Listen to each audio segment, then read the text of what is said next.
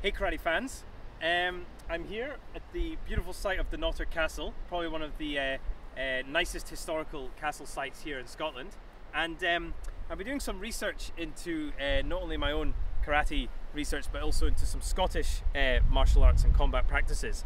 And funnily enough, Scotland also had dances which revolved around teaching how to fight.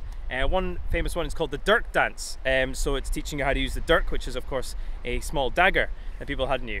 Now I did a lot of uncovering and I managed to find a really interesting dance which is called the Porridge Dance. And of course what you use is a pan for making your porridge and the spurtle which you use for stirring porridge. Now I can't replicate the dance exactly as it is, but I can sort of karate-size it and make it like you would understand for karate. And here's how it goes.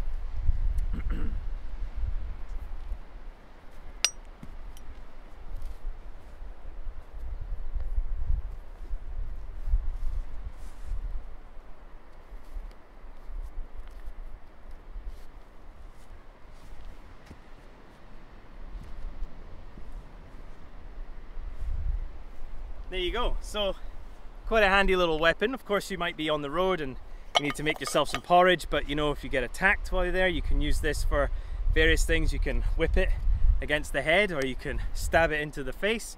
You can use it to shield yourself from somebody else who's attacking you with a pan or a stick, and of course it has this very handy action here. Of course, us Scotsmen wearing a kilt is probably one of the worst moves that could possibly happen to you.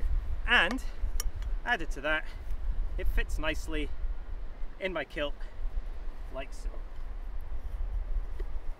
There you go, the Porridge Dance. Catch you later.